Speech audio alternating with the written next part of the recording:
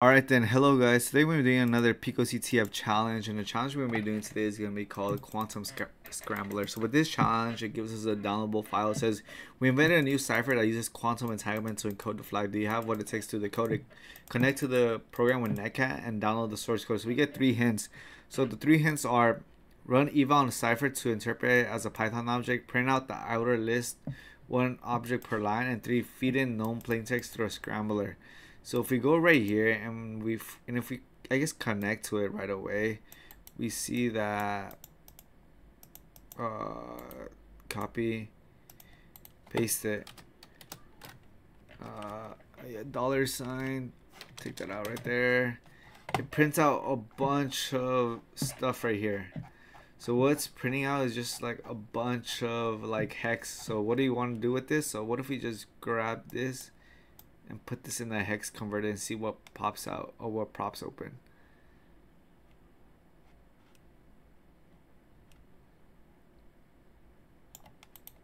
So we'll go hex cyber chef. Go on cyber chef, and then we just paste it right here. And then we'll just do from hex. And we get a bunch of PicoCTF, PicoCTF, PicoCTF, PicoCTF, PicoCTF, PicoCTF. And we see a bunch of like words and letters in between each one, meaning that it's scrambled up inside. So what can we do? What can we figure it out? So while doing this challenge, I began to testing. I downloaded the object itself, ls, and then I ran it on my own. So this is what we downloaded, Quantum Scrambler. And I made a test flag, cat flag.txt. Now I ran it right here, Python 3's Quantum Scrambler. We get something similar, but on a much shorter case. So if we grab this right here, and then we go right here and just make it more simple, we get PicoCTF, PicoCTF, PicoCTF, and then we see our answers are all spread out. But if we see right here, PicoCTF is the very first one. It's a list within list. So we start noticing OX7. What is OX7 then? So we just copy that and put that at the end. It's basically P. OX7 is P. So we'll just copy this, Pico. And what's OS69? That's basically I. So what I started thinking was that maybe within the range of the cipher, it was basically using the very first thing within the array and the very last thing within the array. So what I was doing is I was probably grabbing stuff from this to this to this. So what we can see right here is a small little pattern. So we grab this. This is the first part. This is the last one. This is the first part. This is the last one. This is the first part.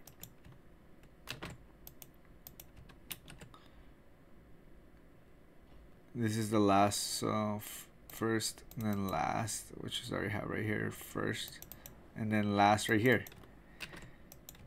So if it's simply just grabbing you have to go within the list, grab the first one and last one, and then keep doing that within iteratively, and you start building out PicoCTF. How we did right, you know how I was able to build out PicoCTF right here? It's basically building it out. So what we could do is basically write a short Python script, and we could use it testing this out. So we're doing nano solve.txt, and then we'll do something like our ciphertext is equal to whatever we have right here, and then for every x in range of the length of cipher, which is how many items are in the list, we're basically gonna do print where we're at. So it's gonna be x, wait, cipher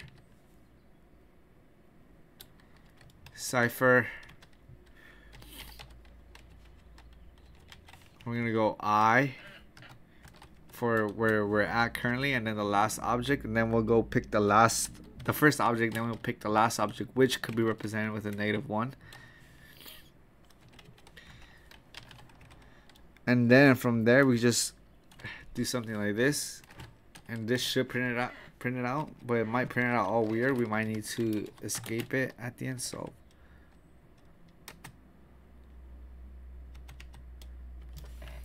X.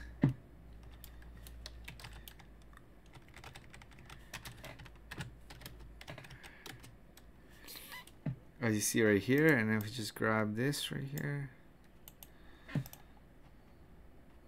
just grab that. PicoCTF test. So see, like I was able to get it. So now if we try this, but now if we just change this with, we want it to end with no space. So end equals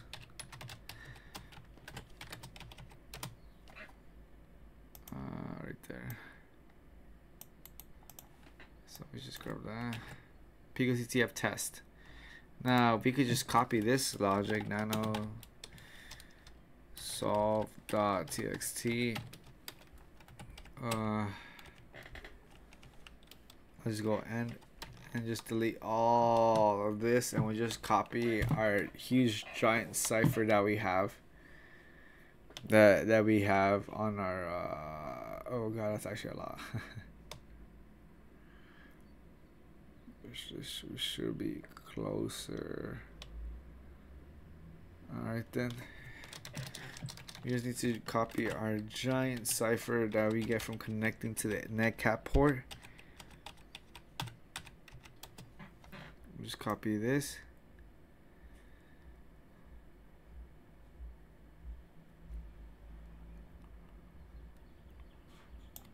Copy.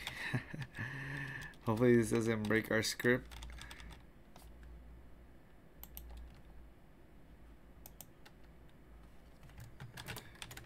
And Python. Oh.